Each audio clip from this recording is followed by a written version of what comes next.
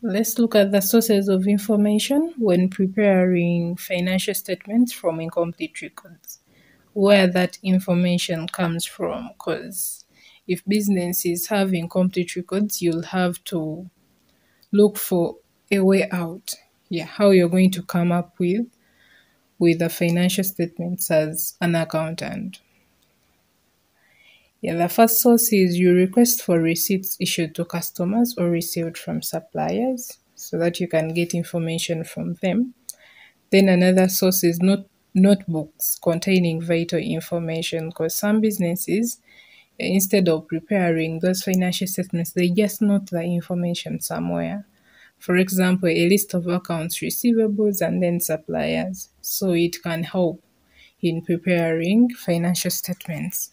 Then debit notes and credit notes to ascertain discounts, allowances, and then returns. And then a bank statement to show all the transactions that took place via the bank. Then the check counter folio can also be a source of information. Then the invoices, purchase invoices, sales invoices. Yeah. Then you can also hold an interview or discussion with the owner and employees of the organization, and you ask them some questions.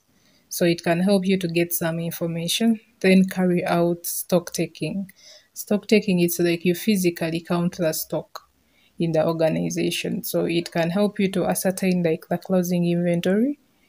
Yeah, so those are some of the sources of information when preparing financial statements from incomplete records. Thanks for watching.